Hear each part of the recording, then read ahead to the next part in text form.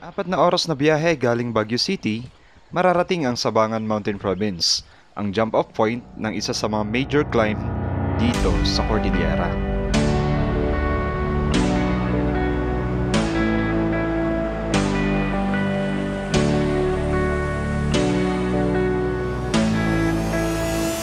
Dahil bukas yung tourism office kahit madaling araw, maaga kaming nakapag-register at nagsimulang maglakad ang grupo bago mag-alas 6.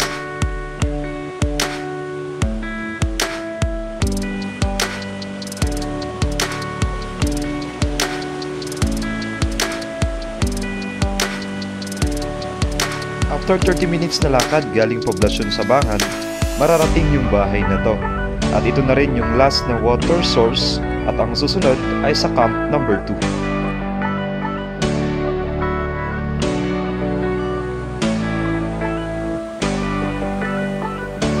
Pagkatawid sa maliit na tulay na to, dito na mararanasan yung unang assault ng trail.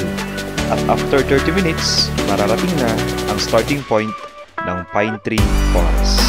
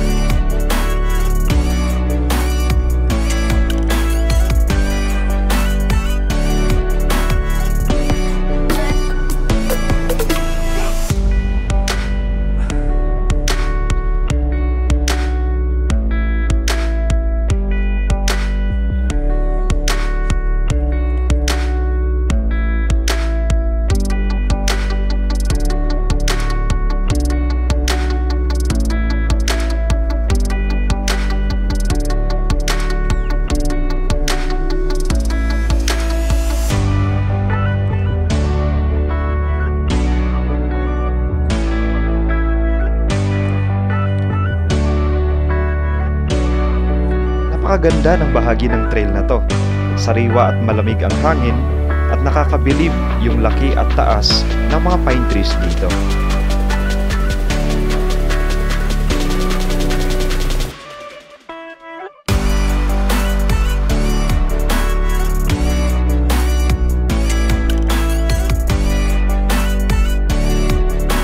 Ipinida sa amin ni Manong Guide ang puno na to.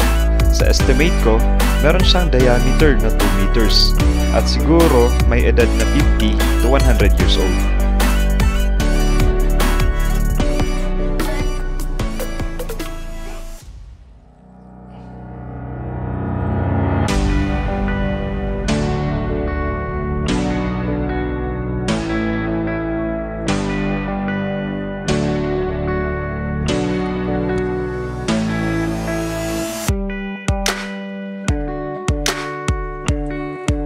Sa pangalawang oras ng hike, mararating na ang starting point ng mossy forest.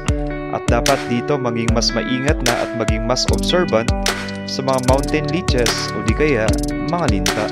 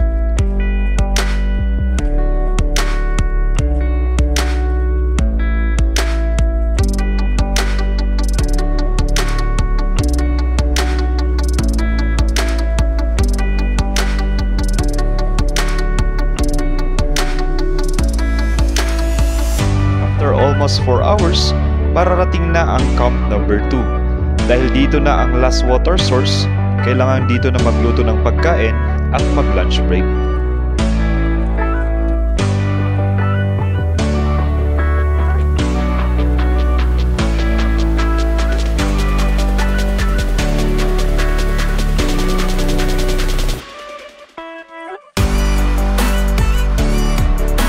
Pas 1 PM at kahit medyo busog, nagpatuloy na ang grupo sa pag-hike papuntang summit.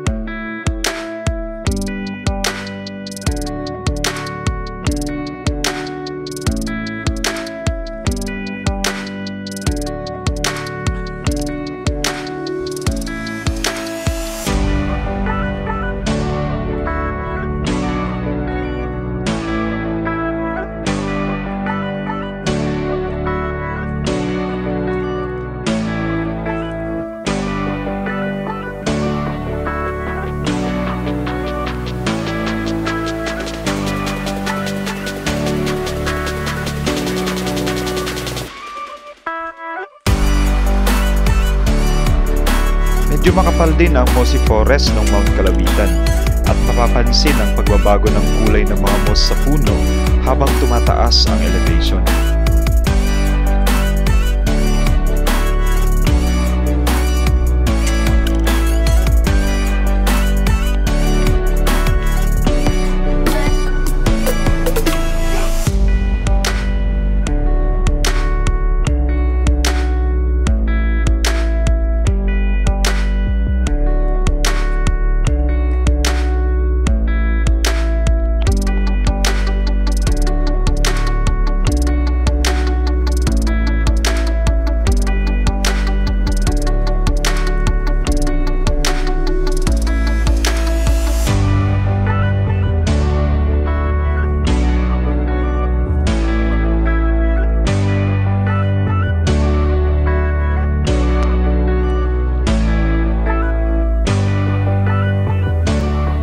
Kung gusto nating mag-hike ng Mount Kalawitan, dapat physically prepared tayo dahil hindi basta-basta yung akyatan. At kahit nasa mossy forest na, only assault pa rin ang trail nito at hindi ito recommended sa beginners.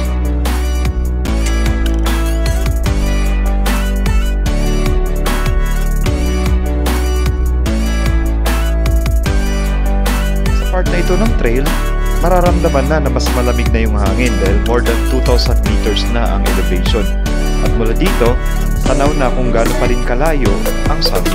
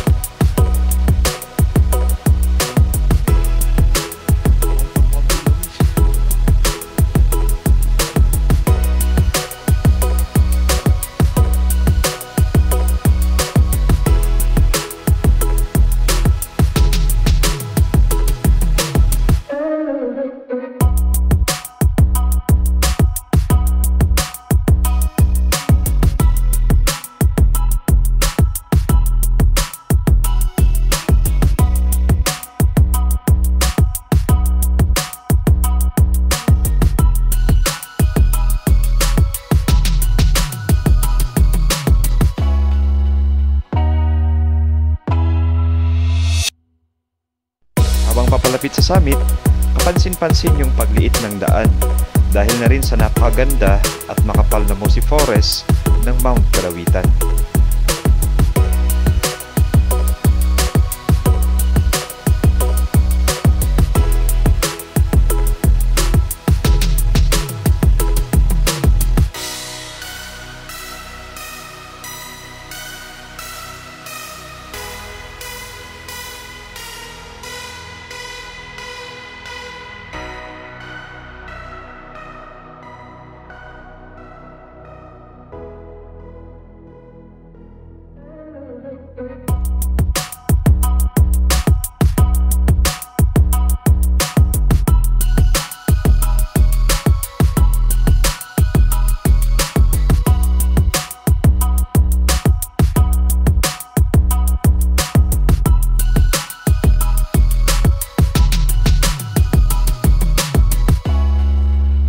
Pagka-exit dito sa mossy forest, mararating ang isang maliit na grassland.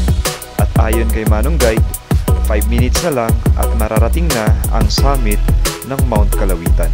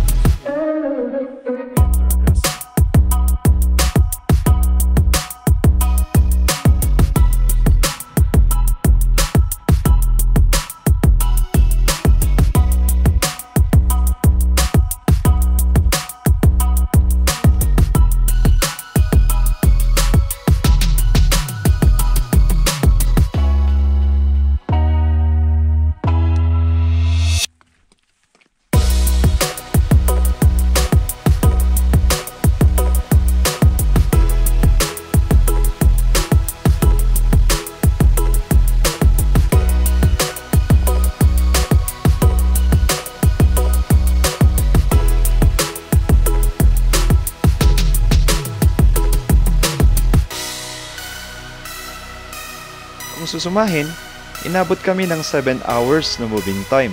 Idagdag natin yung 3 hours na pagluluto at lunch break bago marating ang summit ng Mount Kalawitan at elevation 2,714 meters above sea level. The next day.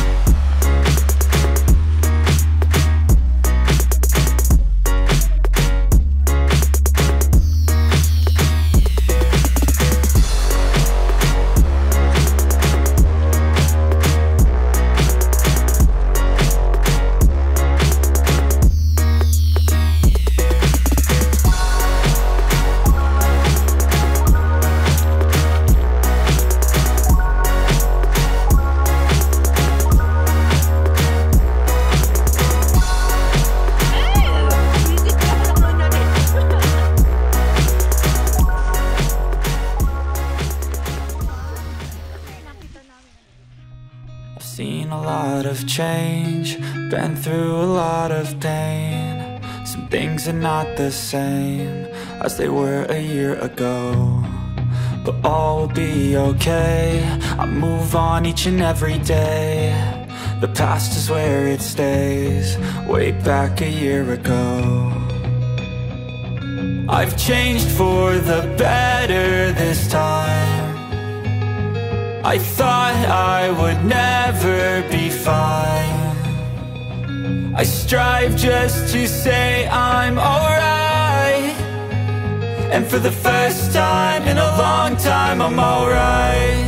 I've seen a lot of change, been through a lot of pain. Some things are not the same as they were a year ago, but all will be okay. I move on each and every day. The past is where it stays, way back a year ago.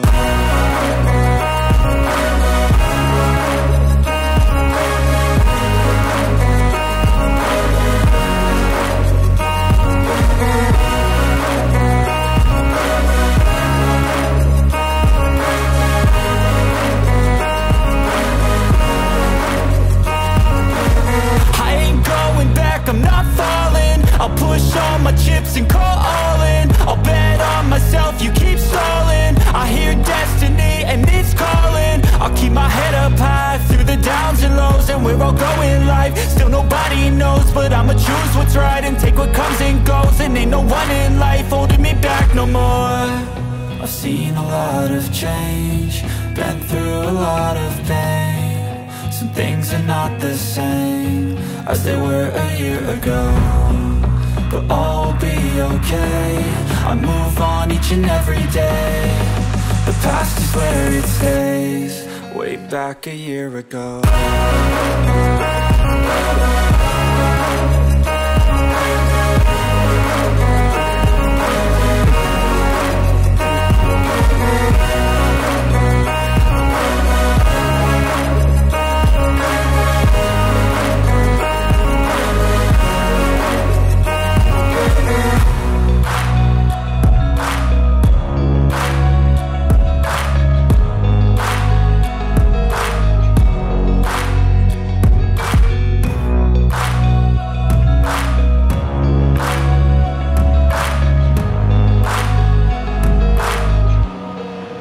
Back a year ago.